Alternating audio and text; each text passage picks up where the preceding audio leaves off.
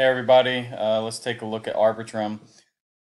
Arbitrum, as you can see on the long term here, basically it's come down to levels, that, yeah, I mean, it was trading at many months ago. Now it did have probably one of the harder, downfalls, I can say, in recent days. This is the daily time frame, by the way, so I just want you to be aware of that fact. At the moment, it looks like it's pressing right up against this resistance line. Now, I just drew these a few minutes before this video. I took a look, and yeah, I've just placed these where it looked like there was resistances and supports. Now at the moment, yeah, we're right there. If we can push above this, I do believe we're going to have a ride up to about $1.43. And if we can break above that, basically $1.72 will be the next zone, or not zone really, but the next price point, which we might see in the near future. Blue sky territory, as you know, this is up here about $2.43. So we have a long way to go. It's about half that right now. Unfortunately, due to the Iran-Israel problem here. Now, if we take a look at Bitcoin real quick, I've made a couple of videos here in recent minutes.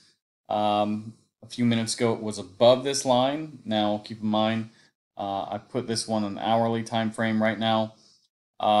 You can see it's hit it basically here. It's hit it here. Came close to touching it here, but it didn't quite hit it. This is basically the third attempt in the last 4 hours to break above this line. If we do, we'll probably see 68.5. But I do believe 68.5 or 6, we can say, is a very important level to break. If we can't break that level, this is going to be probably a continuation more to the downside. As this is just kind of a dead cat bounce, we can say. If we can't, get above 68.6, we'll say.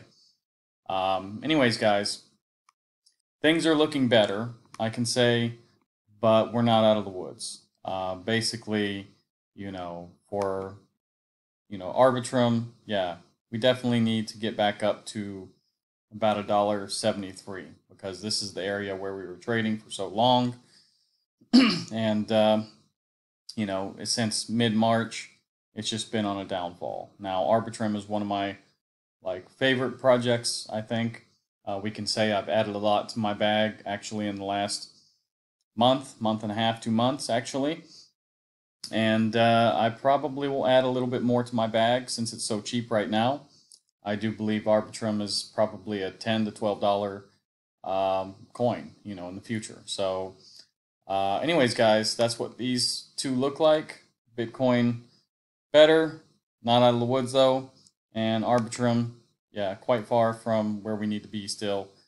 Anyways, guys, if you like this video, give it a thumbs up, like, subscribe, activate the bell, share this with your friends, and I'll see you guys in the next video.